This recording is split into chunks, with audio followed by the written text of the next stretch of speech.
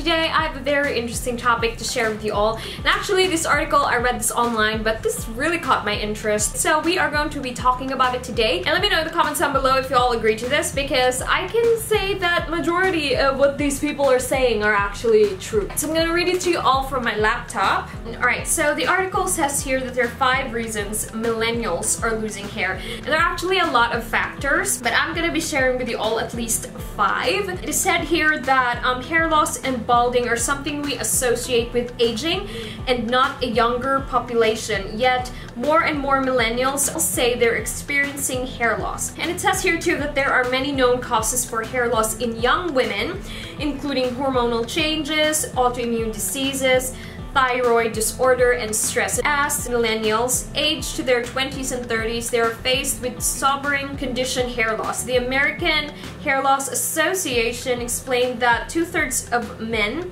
have some hair loss by age 25, which is about the upper range for millennials, while 85% have relatively thinned out mop-up top by age 50. Mistakenly thought to be an exclusive male condition, 40% of hair loss sufferers are actually women. And recently millennials are reporting hair loss much earlier than previous generations. We've broken down 5 reasons why millennials may be losing their hair. So the first one is hair loss and the aging process. While millennials are reporting hair loss at a higher rate, the reality is none of the age-related factors have actually changed for us. There are unavoidable genetic factors at play, and that makes this an inescapable fact in life. The single most important factor to hair loss will always be those troublesome family traits. If hair thinning runs in your family, then you can expect to see it happening eventually. Those genetic factors will only present themselves fully more as you age. So number 1 is genetics. Alright, number 2 is nutrition. They said that don't blame genetics for your thinning hair just yet though. Poor nutrition can be another contributing factor for hair loss. What you eat can directly impact whether you keep your full head of hair or whether you start noticing hands falling out before the age of 50.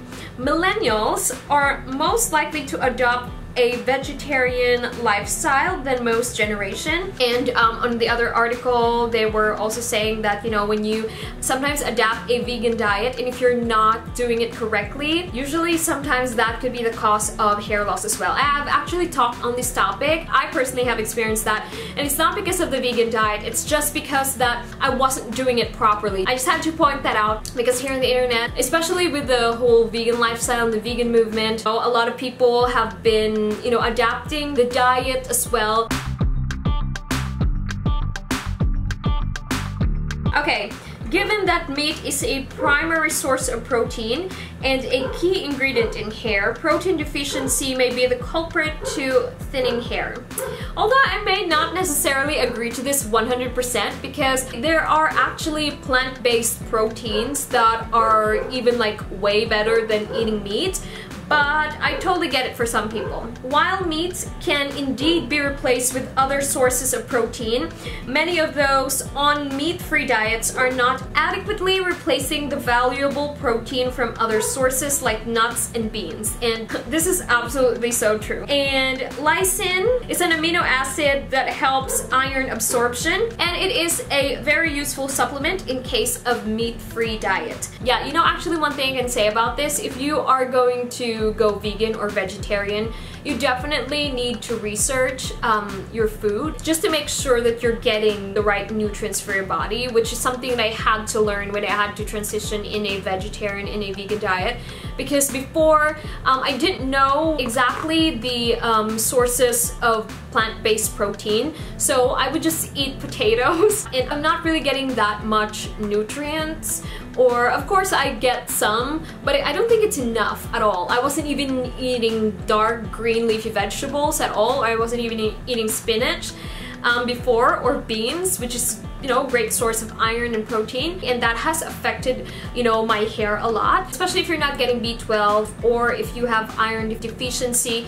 It's good to know your deficiency so that you know, when you transition into a vegetarian or into a vegan diet, you know where to get those replacement instead of eating meat or any dairy products. Alright, number 3 is toxins. What are toxins exactly? They're biological or chemical substances that causes harm to the body in low concentrations. Unfortunately for millennials, toxins appear to be pretty much everywhere these days. Metallic toxins are fairly common now, and one of the most prominent sources of toxic exposure is pollution. Hair follicles are particularly affected by air pollution, which has been linked to thinning hair and breakage. One hair loss study even showed that millennials flocking to the city has a direct correlation to female hair loss. The hustle of city living comes at price as residents of urban areas experience increased exposure to all kinds of toxins such as smoke, lead, nickel, and sulfur oxide. Alright, here's one thing too. Not surprisingly, the toxins in cigarettes have a huge impact on skin,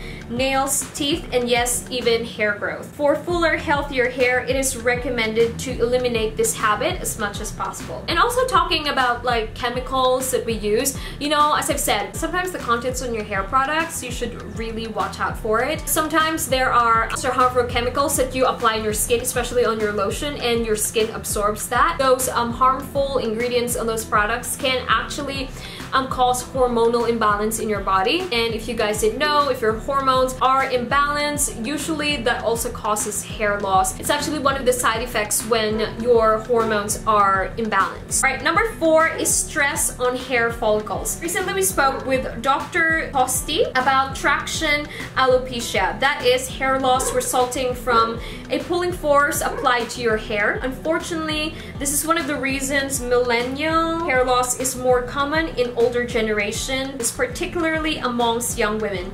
Many popular hairstyles such as high ponytails, sew-in hair extensions, and braids involve a significant amount of hair pulling. Over time, as someone tugs on hair during styling, the hair shaft will weaken, causing thinning around the hairline and eventually bald patches. But here's the good thing. This is reversible if tension relief comes on early, so there's no better time to let your hair down. Okay, number 5 is mental health. According to the American Psychological Association, millennials are more likely to have stress-induced sleepless nights than any other generation. Millennials are most likely to experience anger and irritability due to stress.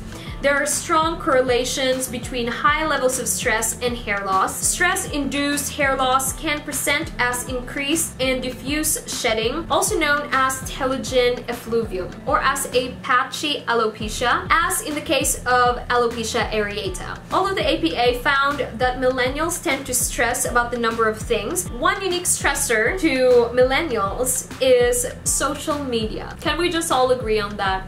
Can you just say amen?